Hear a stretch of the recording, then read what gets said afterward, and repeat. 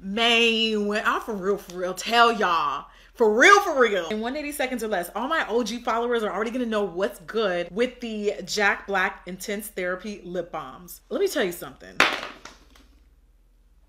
The struggle to keep your lips hydrated is very real, and it's not as easy as you think. Carmax personally don't really work for me. Chapstick is just like the Vaseline of lips. In my opinion, it just coats whatever state your lips are in. It doesn't actually moisturize. I just feel like if your lips are dry, you're just putting on chapstick to coat the dryness. You know what I mean? Like petroleum jelly. I've tried $40 lip balms, I've tried high-end lip balms, and I've tried other low-end lip balms. I honestly don't even remember or know how I got hip to these. I think I just randomly, I don't know, I think I actually might have just random stroke of luck and just picked them out and tried them, and they are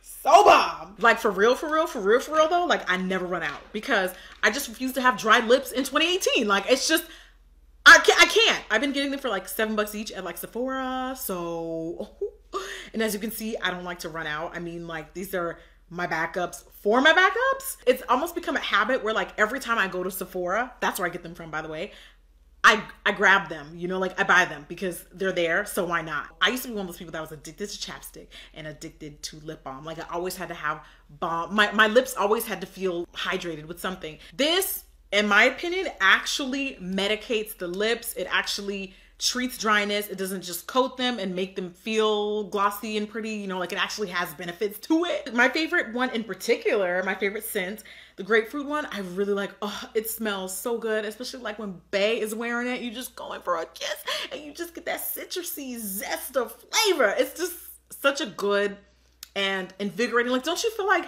there's scents that really do pick you up? And especially because it's so close to your lips and your lips has so many nerves, so there's so much feeling and attachment there, you know? Shea butter is also a really good, I'm getting so scientific with this. I also really like the shea butter one. It's very soothing. It's very like calming. These are not the type of lip balms that are gonna have that cooling minty feel. They're just a regular lip balm that I really like and that I've been using for like, I want to say like 2 years now because they're so good. I tried a lot of recommendations and they were cool, you know, but I really like these. I'm gonna be sticking with these for a while. I don't foresee me ever, I don't know, man. Oh, and they have SPF 25. SPF on your lips is something I think a lot of people overlook, probably even myself. And it's nice to know that the product already has that sun protection in it because your lips are susceptible to sun damage too. You know, you gonna need it. That's my recommendation for today. Spring is here, spring is near, summer's coming. So if you're a little bit more dry than the rest of your counterparts and you're looking for a new lip balm, have no fear. I promise you, while I can't guarantee that it'll work for you, everything works differently for everyone, but I really like these and I would,